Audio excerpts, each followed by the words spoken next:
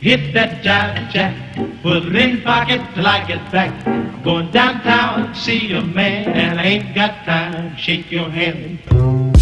Hit that jive jack, put it in pocket till I get back. I'm going downtown to see a man, and I ain't got time to shake your hand. Hit that jive jack, put it in pocket till I get back. Time and time waits for no man, and I ain't got time. My name is Matthew Epler, and I'm the inventor of Kinograph, which is an open source film scanner that digitizes reels of 35, 16, and 8mm film. The Kinograph mission is to create an affordable open source machine for digitizing film. The cost for individuals, universities, museums to save the film that they have is just way out of reach. And if you have film and you're thinking about scanning it, you don't really have many options. You have two, basically. You can send it to a lab, and it's extremely expensive, or you can buy a machine, and they run on average at $250,000. There's a new one on the market that's cheaper than that, but still out of reach. So the mission of Kinograph is to make this process of taking celluloid film and saving it to a digital file as cheap as possible and open so that it can be modified, improved over time, and you're not locked into whatever a manufacturer says is the way it's going to be. I was a founding faculty member of a graduate film program in Jordan. While I was there, I took a spring break trip to the capital, Amman, and the Royal Film Commission, which is the royal court's arm of film production, had a garage. And I walked in this garage, and it's got mountains of rusty film cans. I say, what's that?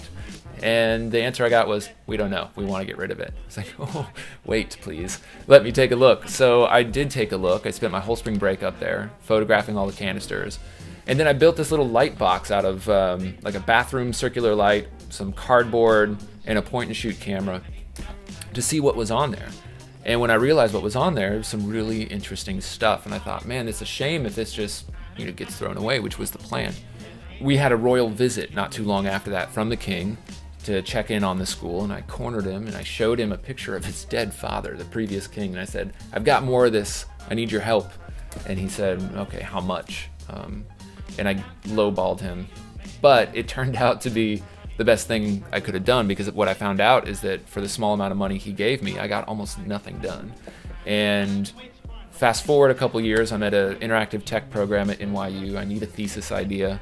And I think, you know what, there's got to be a way to make that easier. And so I took the hacker approach and said, what are the bare minimum things I can do to make a machine that my students back in Jordan can assemble with parts that can get on the internet and use their own cameras, that's affordable and will save those films. So it was initially for that project, still is, and it was a good baseline, right? Because it was the perfect collection. It was an orphaned collection with no money and a bunch of enthusiastic people with basic equipment who would do something if they could. So Kinograph allows them to, try to preserve that legacy.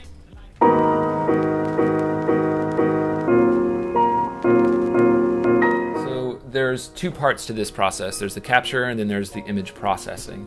In terms of capture, I spent a lot of time with projectors when I was in college as a projectionist, and the basics are get it off one side, put it on the other, and in between, put some light on it. And I tried to keep it as basic as I could, but the key to that has been a series of designs in 3D printing that allow me to create rollers with 35, 16, and 8mm grooves, as well as precision located little bumps for, say, the sprockets.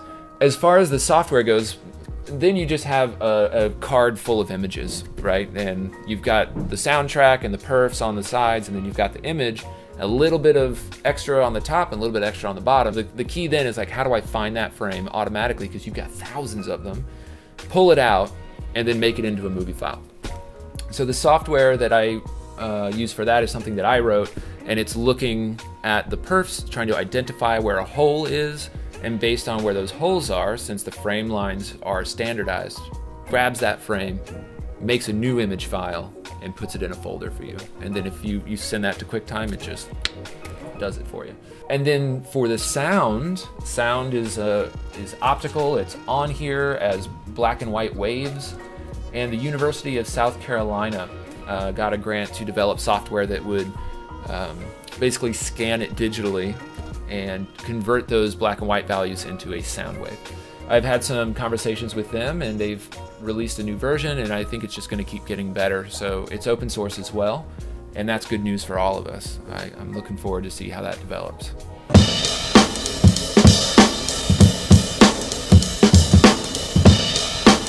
In terms of public response, there's kind of two groups. There are the hardcore archivists who live and breathe this stuff every day, and then there are the more maker types, do-it-yourselfers, and people who are enthusiastic about film. And the professional archivists are very skeptical. They're excited, but more of like a pat on the back, like, good job, kid, probably won't work. And I totally understand where they're coming from. They have very high standards.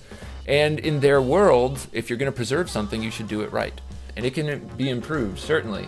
How I plan on doing that is leveraging the community who are makers, who know things that I don't know, who are engineers, software developers. The goal is to keep improving this design over the next couple of months, and then when it's ready, send it to Jordan as a kit and let my students use it as a case study, and then we'll see how it goes.